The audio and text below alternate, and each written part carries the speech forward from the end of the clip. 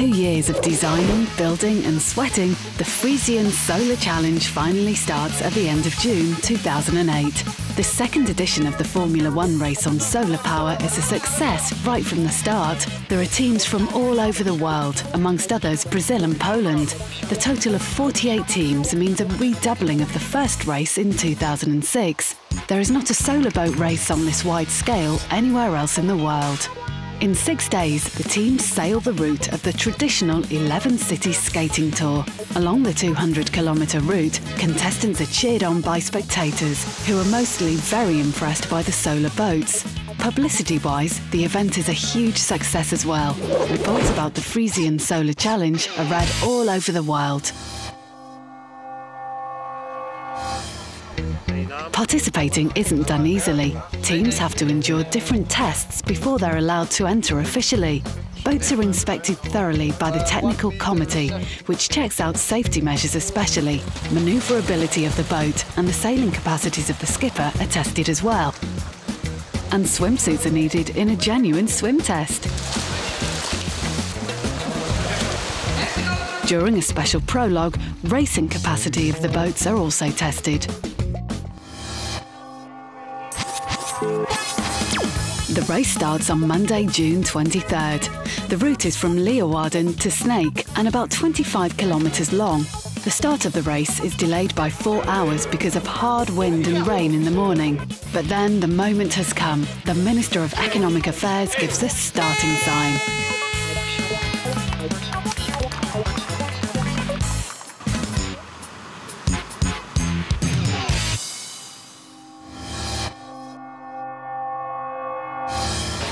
The goal of the race is to innovate the technique of electric sailing with the motto, "Youth are our future." Young people are made enthusiastic for sustainable energy.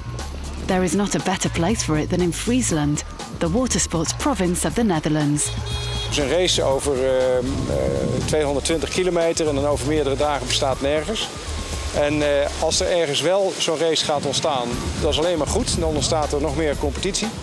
Maar in Friesland zijn we begonnen en hier is iets dat is onevenaarbaar. Het is uniek. Er is maar 1 Elfstedentochtroute in de hele wereld en die zit hier. Wij gaan naast een grote sprongenmaatje met elektrisch varen, met nieuwe dingen, machinenergie, met nieuwe boten die het heel licht gebouwd worden. En dat kunnen wij in Friesland heel erg gebruiken. We moeten niet al op het aantal mikken. We moeten ook proberen om het beter, nog sneller en nog fraaier te maken. Dus kwaliteit is natuurlijk minstens zo belangrijk als kwantiteit. Best example of the effect of the race is Cheers, an innovative company established by the winners of the 2006 race. They developed and marketed their own commercial solar speedboat. A second positive result of the first race is the election of Innovative Team Player Energy Transition 2007. This prize was awarded by different political youth organisations. They find the solar boat race a technological, innovative event. The Frisian Solar Challenge can't exist without its sponsors. They take in a prominent position in all forms and ways, for example at the start and finish line, but also at the website, on folders, flags and so on.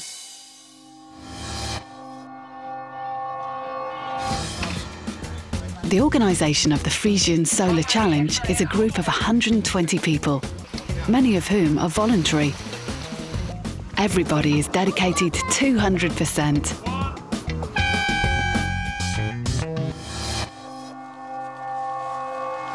The Frisian Solar Challenge is an event aimed especially at young people. During the day, contestants are fully dedicated to the race and during the evening involved in more relaxing business. Although the solar boat is always in their mind at all times. Nou, we zijn de zonnepanelen opnieuw aan het erop zetten. En omdat we de accu's hebben wij helemaal kapot gevaren deze week. Dus we moesten nieuwe accu's erop zetten. En ik denk 2 uur dan zijn we wel klaar.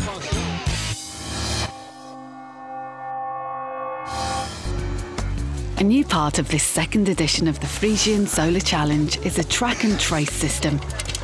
With a little transponder, every boat is traceable on the internet. Nou, iets van 15.000 bezoekers binnen al op een website West gedurende het evenement op nota. En 10% is uit het buitenland. Dus ze komen overal bij. Thailand, Amerika, Canada. Nou, ze zien van overal weer wat er gebeurt. A special element of the Frisian Solar Challenge is the Klunen. This takes place on the 5th day of the race and is perfect for generating publicity and attracting spectators.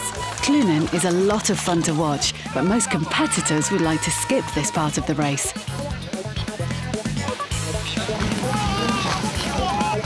Rules are simple. Time is stopped when the boat passes the rope. Then the waiting starts. Time starts running again when teammates start the Klunen. With this, they need to haul the boats as fast as they can over 2 dams at different spots in the route.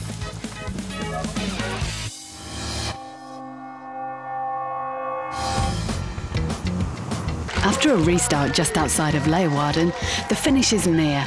In the A-class, the Hansa Hogeschool from Groningen wins, and the Bob Solar team from Drachten win in the B-class.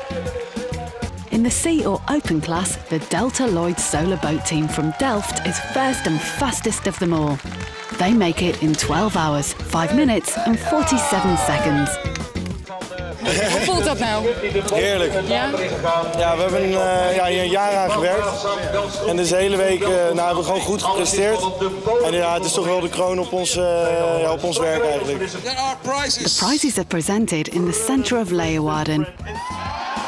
And a successful second Frisian Solar Challenge is celebrated.